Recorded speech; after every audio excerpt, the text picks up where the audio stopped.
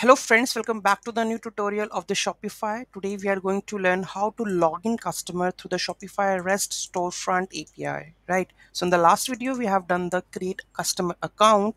Now we are trying to log in with that account. If I just use this email and the password, let's try to log in with our storefront. Okay, so here we just go with the login because already we have created that account. That means it should log in, right? So let's try to just copy this one and try to log in with this account. Okay, let's sign in, and here we go, we are logged in, right? Let's do the same process with the REST API. So here we have to go with this one.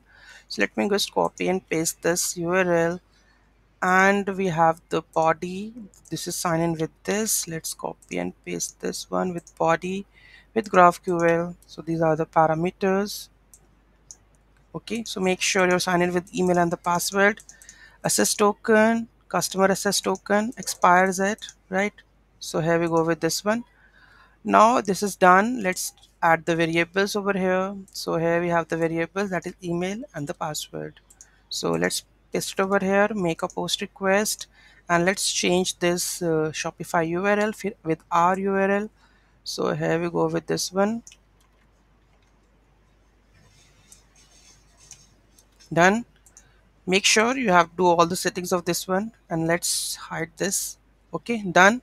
So let me add the email and the password which we have used in the last video. So here we go with the email and 1 to 9. Okay, so this is our email.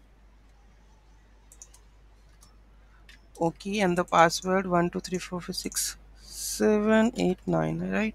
Let's try to send it. Forbidden. Okay, we haven't passed the access code, right? So let's add it. So previous one that I am going to use it. Okay, we have the headers. We have to go into this one. Just copy and paste this over here, right?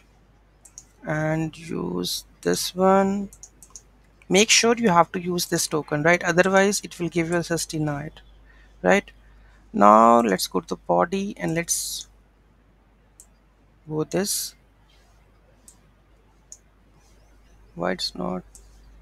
Okay, fine. Okay, let's try to send it. So here you can see that we have an email and the password.